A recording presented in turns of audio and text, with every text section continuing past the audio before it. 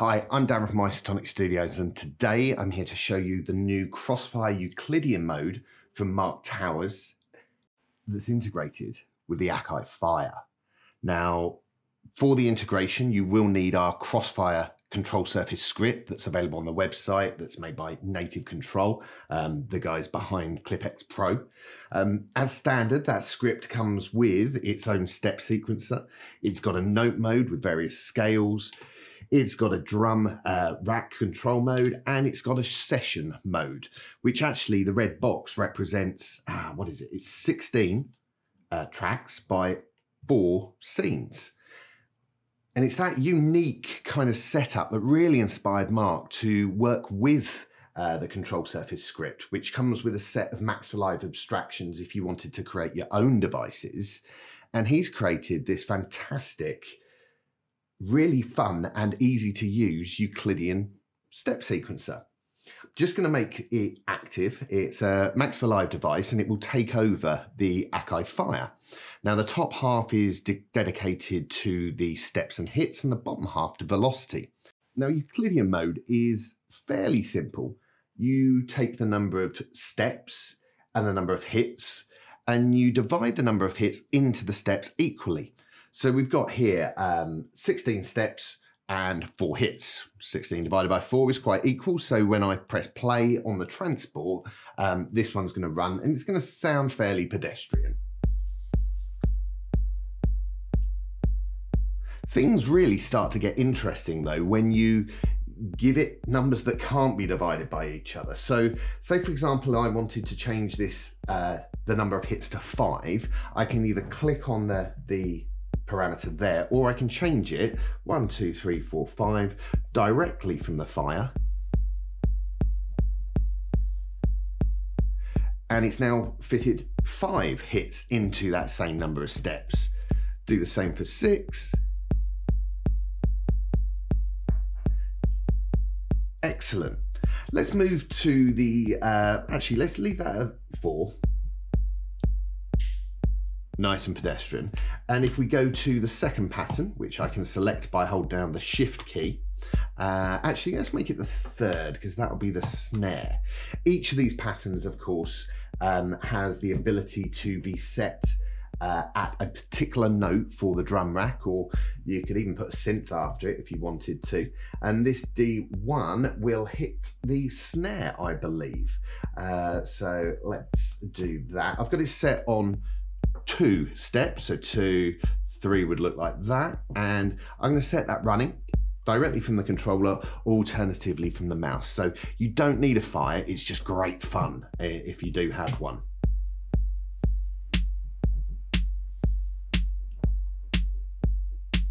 Okay, so it's working all right there. Maybe you don't want the snare though to come in on the first step. So that's where the rotate parameter comes in. Again, use the mouse or use the grid buttons. And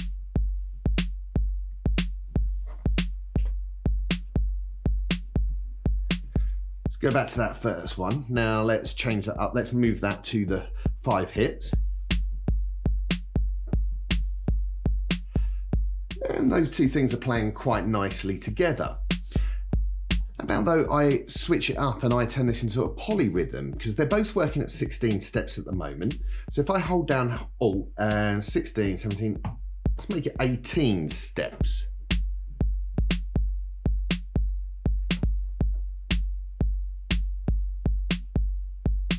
And of course, now that there's 18 steps on the kick, those two rhythms are going to continue to morph and evolve and continue.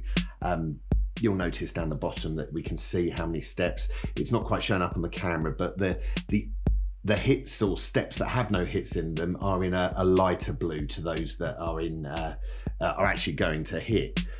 Because it's 18, that's gone back. There's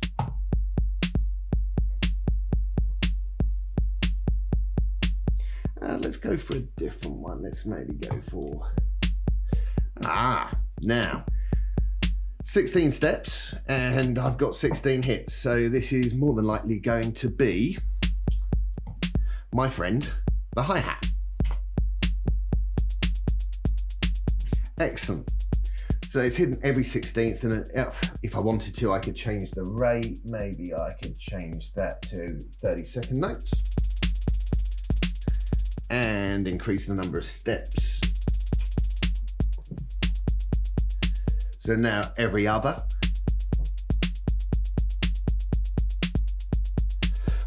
But it's got a very static velocity. On the device here, you see the velocity mode. We've actually got 4 separate shapes that you can morph between. And those shapes basically will observe the range. So let's change that to 8. And they'll create that shape over 8 steps effectively. Now I can whiz the dial. And as you can see on the display on the device, it's going to change the velocity. It's also reacting with the colors of the lights, but I can also change that here.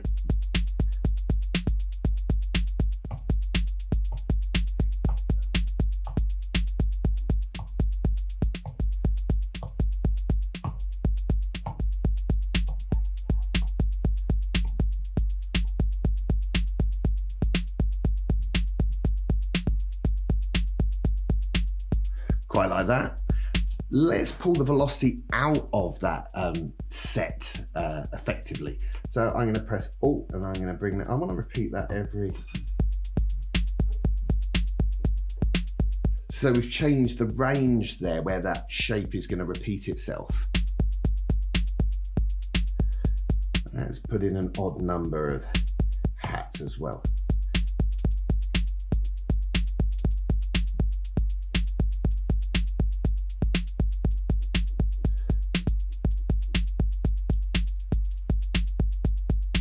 As you can see, really good fun. Hold down Shift, let's pick something else randomly. Let's set it off to play.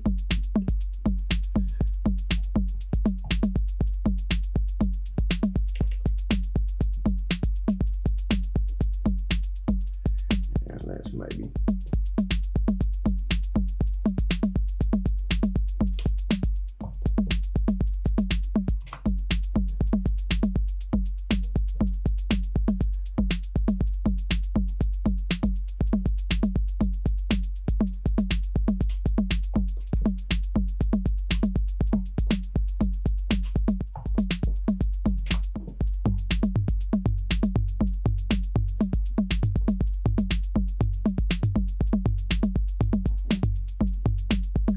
Make it evolve a bit more. Let's mix up the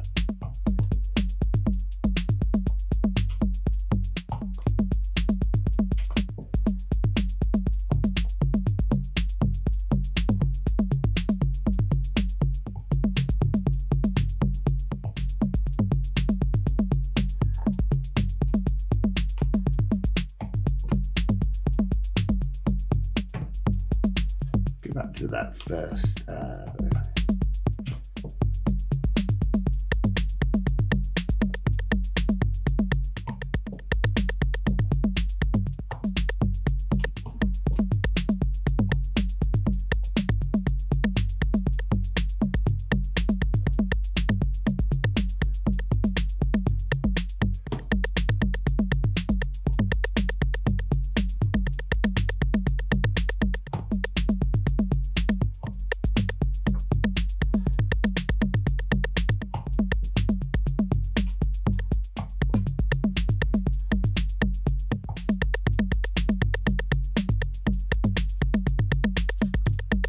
As you can see, a great deal of fun can be had just jamming away, changing step lengths, changing the velocity, moving the grid around.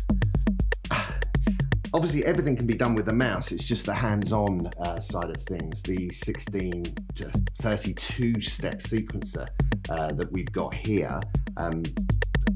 Obviously, there's 16 patterns, so that's 16 noises, 16 drums. Yeah.